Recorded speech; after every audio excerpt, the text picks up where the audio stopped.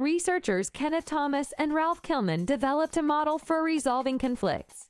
This model is known as the conflict model. Conflict occurs whenever people disagree.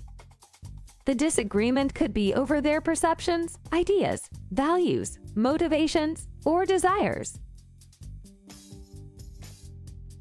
This model describes 6 ways of addressing conflict by focusing on the relative power between the individuals and the desire to maintain a good relationship.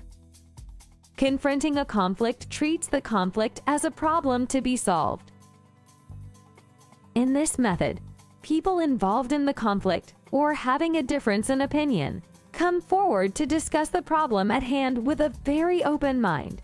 They focus on resolving the conflict and finding the best alternative solution for the team. When you collaborate, you take a moderate approach to solving problems. You also work together towards achieving a shared goal. The objective is to learn about the various views and see things from multiple perspectives.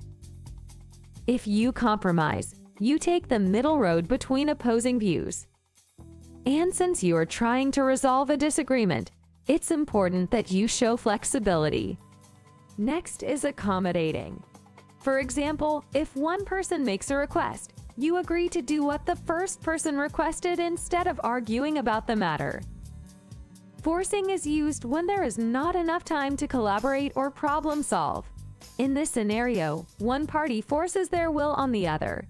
The party forcing has more power than the other party. Next is avoiding. People use this conflict management strategy when they know that they don't have any authority over the other person. Instead, they avoid confrontation by ignoring or avoiding the conflict entirely.